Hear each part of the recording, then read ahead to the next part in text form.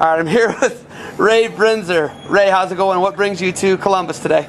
Oh, it's going well, thank you. And I'm here for the Central Regional, which is Pennsylvania is not part of the Central region, so we just kind of invaded. We're uninvited guests, party crashers.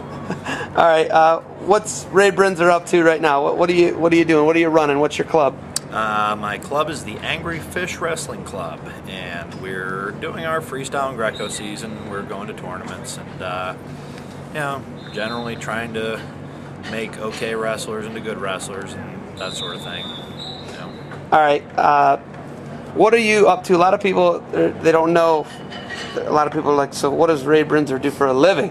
What are you up to for a living now? Oh, you know, collect welfare and, you know, like pick through people's garbage, that sort of thing.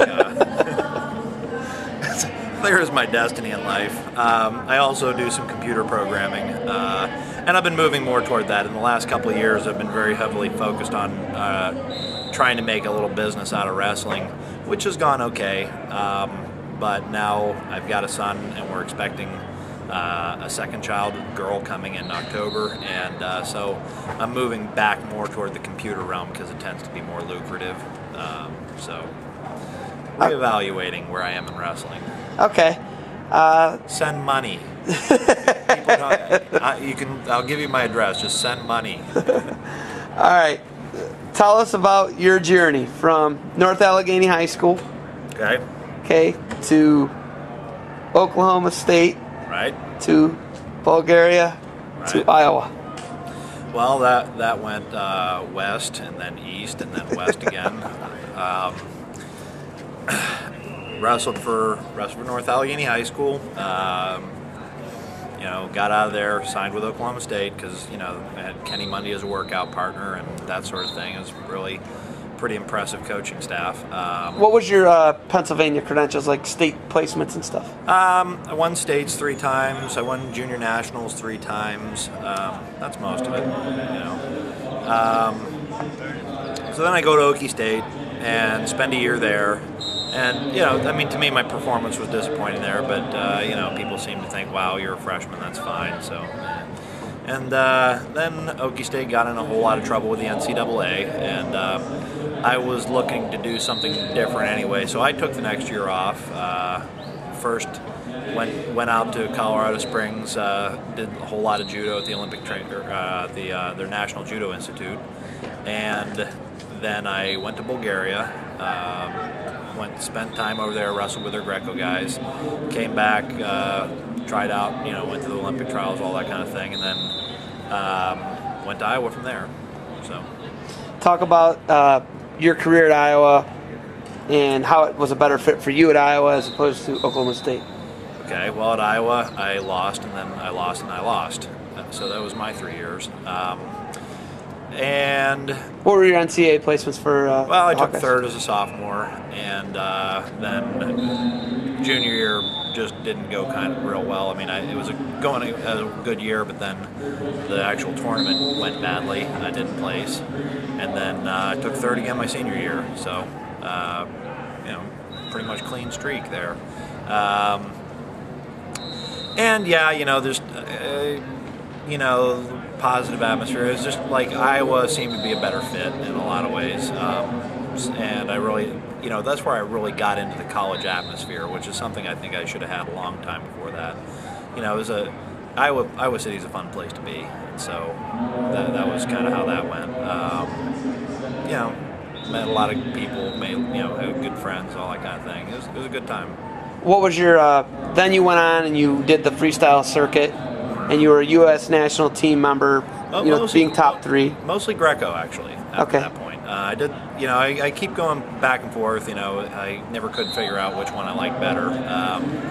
But yeah, I did, went back to Bulgaria, and then I was there, was going to stay there for quite a while. I've had this happen a bunch of times where I think I'm going to stay someplace and then I don't. And I was there for a while. Dave Schultz died, and, you know, that was just blew everything up, and I came back and really kind of wanted to quit wrestling there because that seemed to suck all the joy out of it. And but then I wound up at the Olympic Training Center, spent about 3 years there, and then I went back to Iowa for a while, and then things wrapped up in 2000. So that was my wrestling career, 79 to 2000.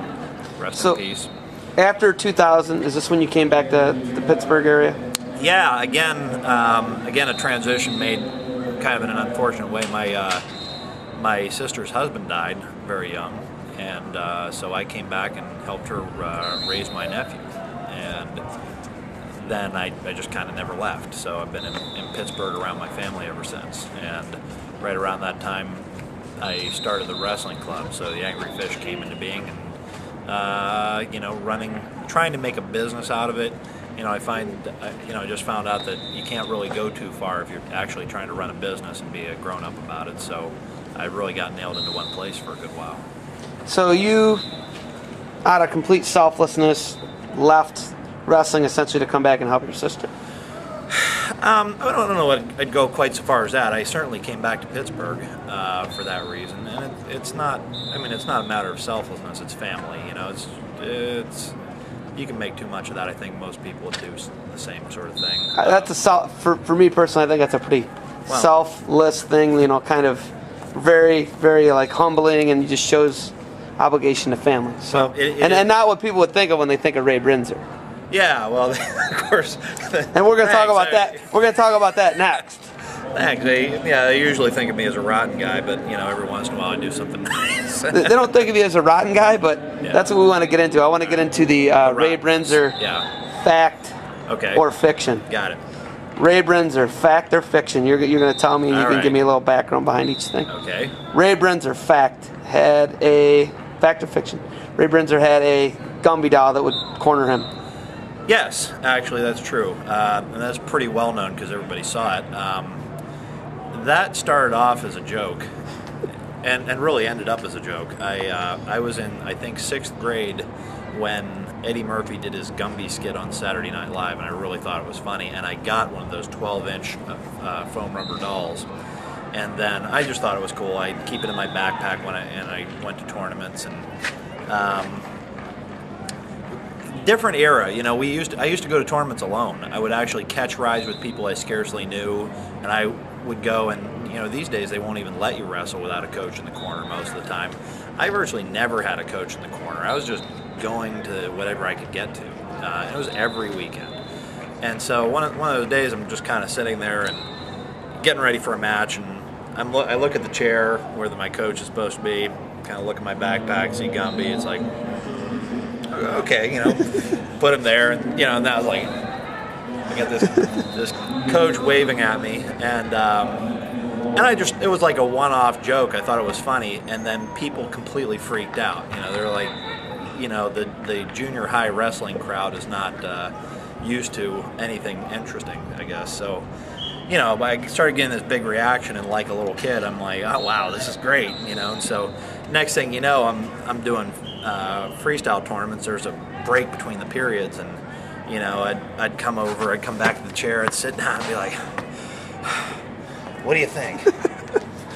yeah, I think so too. So people thought you were completely off your rocker. So then I start talking to the doll, and I'm seeing guys in the other corner going, oh my God, he's talking to it. Oh, and I'm like, this is great. It's like free money. I'm freaking out my opponents. And I go look at the wall charts, and I hear somebody going like, I got that Brinzer guy. He talks to a doll. I don't want to wrestle him, He's nuts. And so I was like, hey, this is fun, And so that was Gumby. I mean, it was a joke. Okay. Fact or fiction? You warmed up in a leather jacket. A leather? I warmed up in whatever I had on, to the extent that I warmed up at all. So no, not really. I mean, fiction. Yeah, you warmed up in whatever. Jeans. It's probably fact because I was, out of the thousands of matches I've had, I can guarantee at some point I warmed up in a leather jacket. But no, I mean, I didn't have any particular gear I used, so nah. I didn't whatever. Usually didn't warm up. All right, this is a story I heard. Okay. One time, somebody said they were at a regional. That's true. That's true. Somebody was at a regional. Okay. I think it was Lacrosse or Brockport. Okay. You stepped on the scale. You had a T-shirt and maybe spandex on. And then you were 0.2 of a pound over, and they said, "Step off, take your T-shirt off." And you said, "I'll wrestle the weight that I weigh." Did this ever happen? Is this fact or fiction? You know what? Again, I wouldn't be surprised. You know, it all runs together. I've started wrestling in 2nd grade, and from about 3rd grade on, I did folk style every weekend through the winter. Started judo in 6th grade. That took up my fall, and by 7th grade, I was doing freestyle, Greco, judo, and folk style. And every weekend I could pack a tournament into it, I was at one. And a lot of them, it was like I'd have one Saturday and I'd have one Sunday. So, did I do that? Almost 100%. You know, yeah, I would say at some point I did that. Who cares? You know, Americans worry too much about their weight anyway. You just go wrestle, and you know, if you're training right, you know, you do strength train, that sort of thing, you should be good to go. What makes you one of the unique characters in wrestling? You know, putting you with like a Brian Dolph or like a Ryan Lang. What makes you guys so unique, and why just the creative personalities and spontaneous? I mean, those people are out there. You know, it's just I think they gravitate toward wrestling. You know, it welcomes individuals. You don't really have to fit in with a team. You know, you know, it's like it's just a really good sport for that. So it's not so much. You know, I don't think wrestling makes individuals. Individuals usually seek out wrestling. So just they gravitate to it because it's pretty individual. Yeah, absolutely. It's a great place for stuff like, you know, people like us. Tell me your best Iowa Hawkeye, Dave Schultz. You pick a story. I want to hear it. A good Ray Brinzer Pick a story. Okay. Gee, Did I catch you? Well, I have to filter through like which ones are probably inappropriate for mass consumption.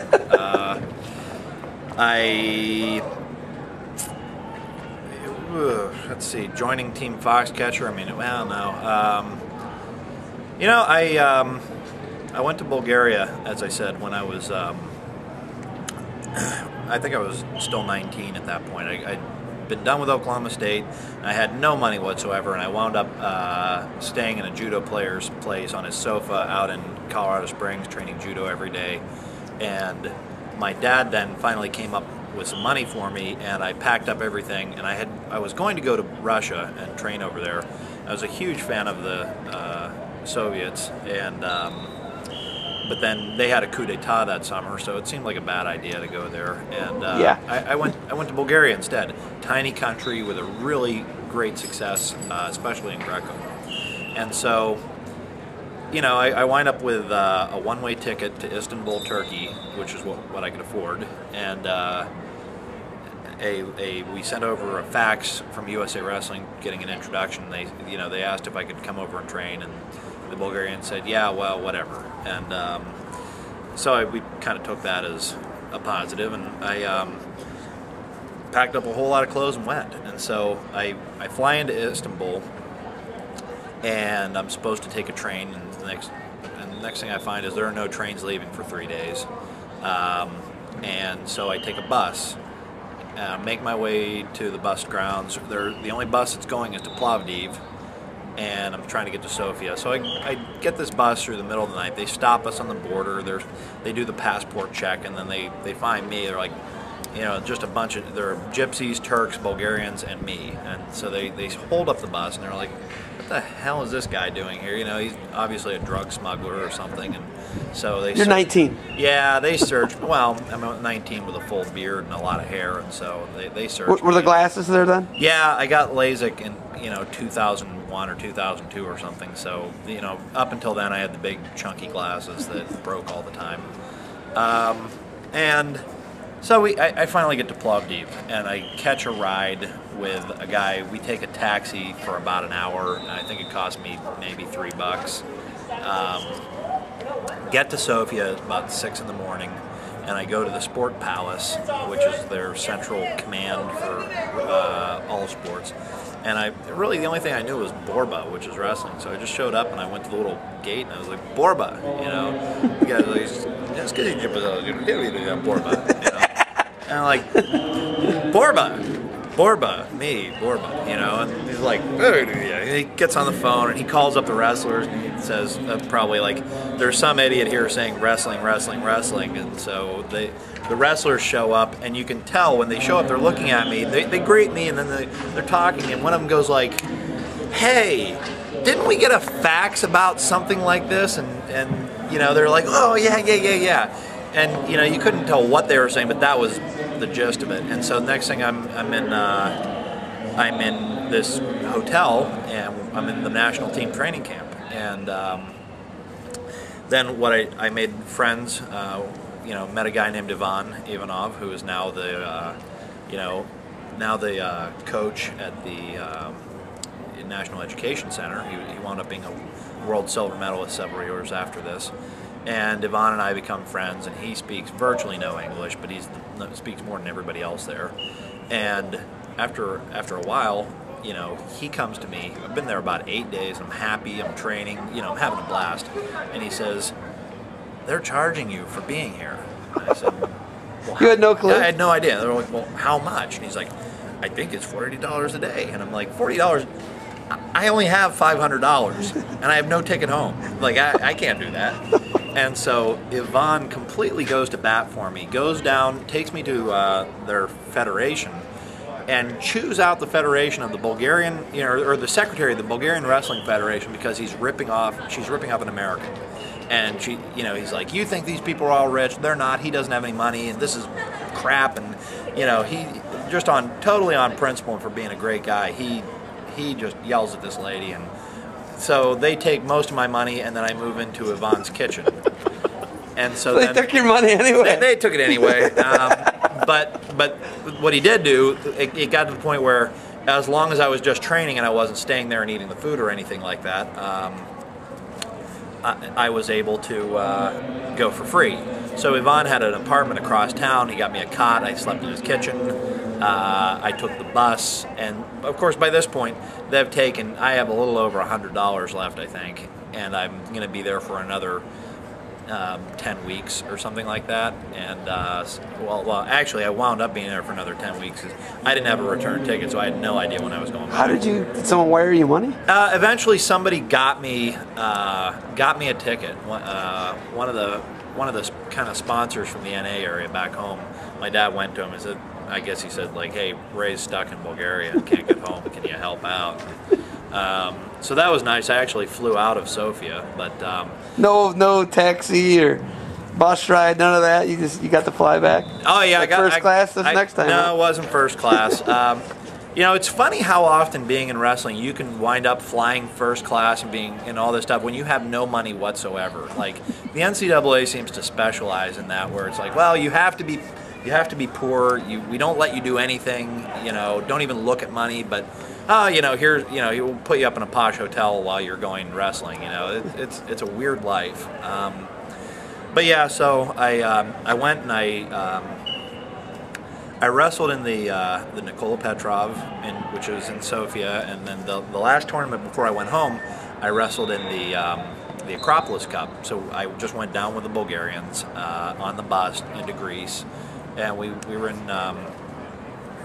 in Athens. And the funny thing was, the Bulgarians thought I was terrible because I was great at folk style. Well, relatively, I wasn't actually great, but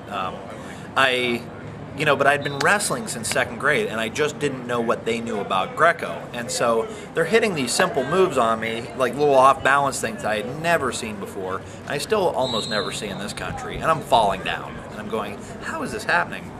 So then they're like, okay, Ray, he's our pet American, but he's terrible, and like he's cool. And so we go to Athens though, and I'm getting better at this. I'm starting to pick it up, and I'm starting to win.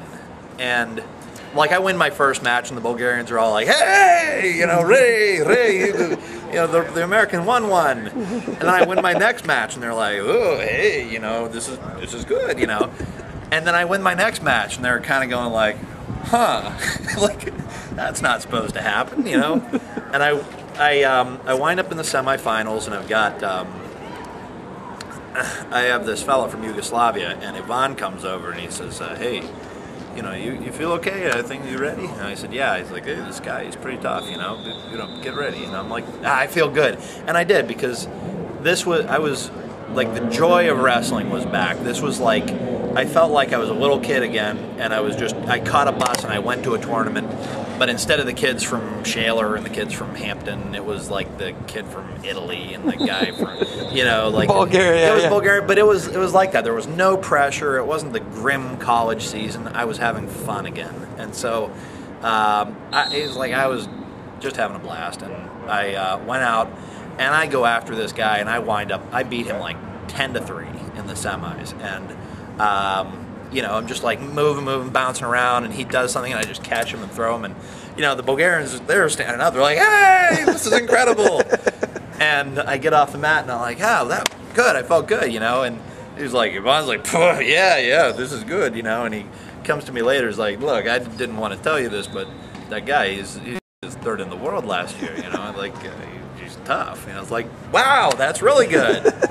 And so I'm on a real high, and I'm feeling great about this tournament now, and I go out in the finals, and I have this skinny Italian guy, and the guy obviously saw the last match because he doesn't want anything to do with me. He's like running around, but he's so long, he kept catching my wrist, reaching around, trying to get my far hip, and he's just doing this little slide by, and I can't get to his body, and I try, and I can't, like, he's so long I can't get at him, and eventually he runs me out of bounds. They go caution and 1, and I lose the match by a point, and I come off and like, you know, I had such a good tournament, and then I lose to this scrub in the finals, and yeah, but you know what? I'm having so much fun, I don't even care. And Ivan goes, hey, this is not so bad. This is the guy that took 4th. He lost to the Yugoslav. I'm like, all right, so you know that was pretty good. And that was like a real kind of a peak in my life in a sense, not from the performance standpoint, but you know, it was one of those times when everything was right. You know, I loved wrestling. I just wanted to go to tournaments all the time, and you know, it was as much fun as it had ever been, and coincidentally, it was paying off too. I was really performing. And then I went back to college, and even though I liked Iowa, it's still college. You know, I mean, it's still the season gets long, and you know, everything's dead serious, and you're going like, oh, you know, the NCAAs, they're coming, and you know, it just wasn't quite the same. Too pressure filled, you're saying? Well, they make it that way, you know. I mean, I half the time I think that there's a certain kind of personality where if you just like didn't train and went into the NCAAs, you'd probably win, you know. Like, you know, if they surprised you and said, hey, you know what, you know, NCAAs are tomorrow, you'd be like, oh okay, you know, just go in and fight as hard as you can because that's what you've been trained to do since you were a kid, and you know, you'd probably do better. I actually know a bunch of athletes right now that I could point out that are kind of like that, where I think that's more the atmosphere they need. And college, you know, all the dual meets, and it's like a big deal, and your record and all this stuff, and that's not the soul of wrestling to me. I really, I mean, it's not bad. It's good that we have the chance to compete like that, but it's not where my heart is, you know. So there's a long story. And you can edit it down and put it on the internet, and people can not watch it, and that's fine. Ray, it was certainly a pleasure talking to you. Thanks, man. I'm surprised.